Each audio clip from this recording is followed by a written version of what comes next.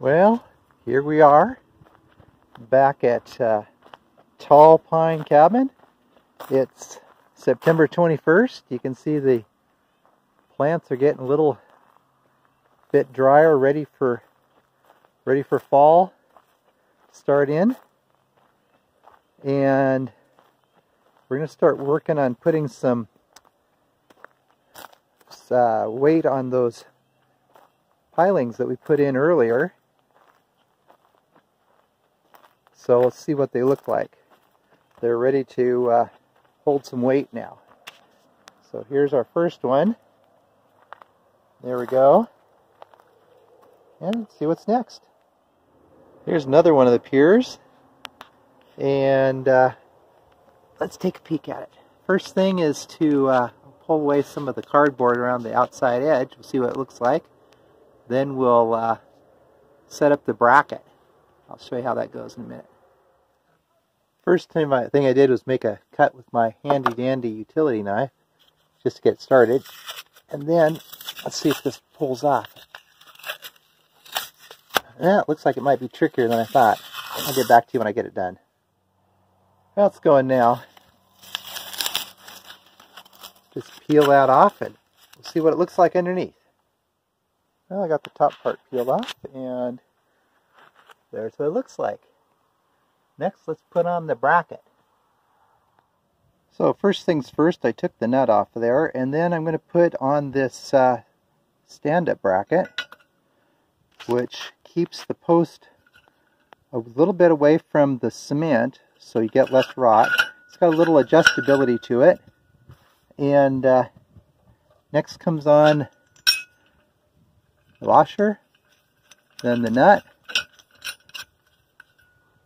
Then I tighten it down with socket, and but before that I better make sure it's in the right spot. So let me get the plumb bob out. I think that takes two hands, so I'm going to set down the camera. And there we go, all bolted in place. Should work out just fine.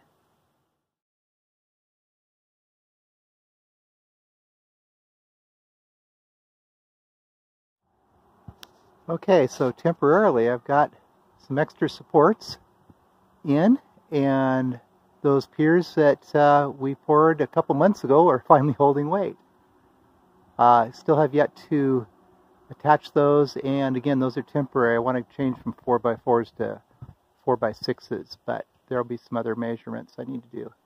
And when I leveled those posts, I realized how the cement blocks, as you can probably see, aren't quite as level as I thought they were. Anyways, all moving along, moving forward.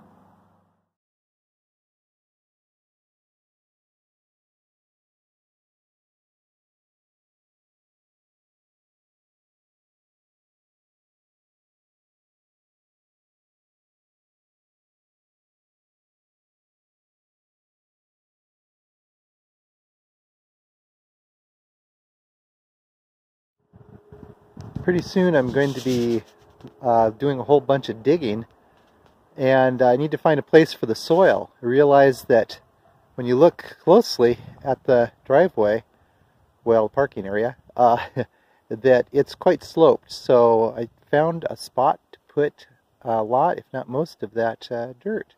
I'll show you again in a little bit after I've filled it in. Part of September's project required a lot of digging around Tall Pine Cabin, and that excavation was able to bring 25 wheelbarrow loads of dirt up to the parking area to help level it out, widen it just a little bit. There it is.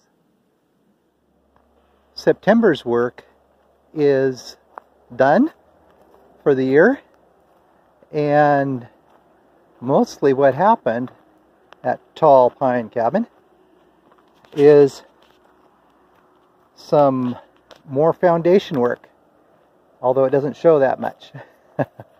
There are some piles of dirt that I've moved.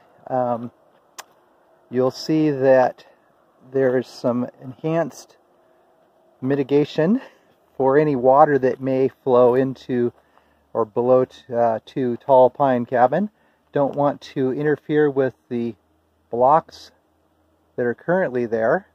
So we did some ditch digging and things that allow the water to flow through or around without disturbing these foundation blocks. We also took advantage of those pier blocks that we poured a couple months ago that are now able to hold weight by, well, putting weight on them. There's one of them on the side here. That'd be the east side. And as we go around to the front, you can see there's another pier that was able to hold weight. A new pier was dug and filled with cement. It's ready to go right in the middle of the front of the cabin. And here's another one of the pier blocks that has is now holding weight. Here's another view from the front of Tall Pine Cabin showing the piers in place, holding weight. Those 4x4s are temporary until we get the final leveling, and I'll put some 6x6s in there to hold the cabin up and keep it tall. Meanwhile, here's that fantastic view from Tall Pine Cabin at Davis Lake.